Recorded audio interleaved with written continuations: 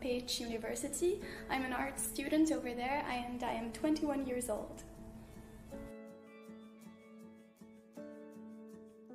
Motivation was, I felt like I was a little bit in a slump in the art world.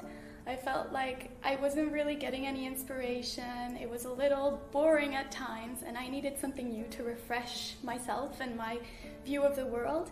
And gap year gives you exactly that opportunity to test yourself in a whole new environment, and that was my main motivation.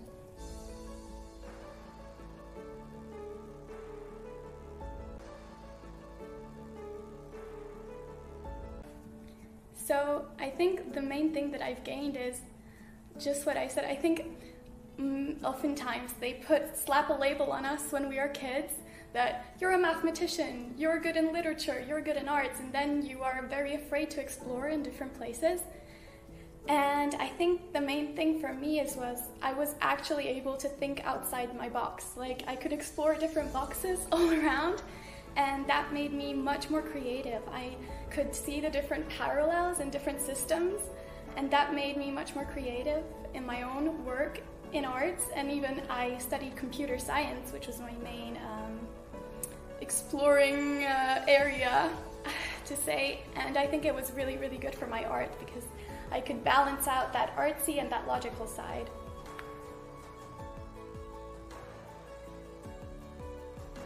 You are going to take anything out of this video, I think I would say just take the leap of faith, because it's one of the things that is going to make you the most confident you've ever been.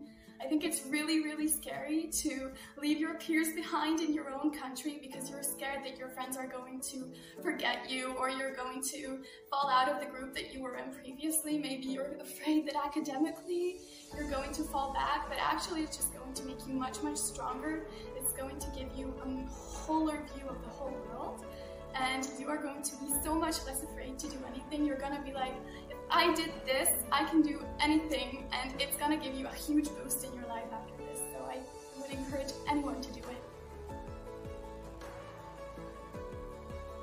Okay. I would say, that's a hard one. I would say mind-opening. What else? Energetic and and fruitful and colorful. I don't know.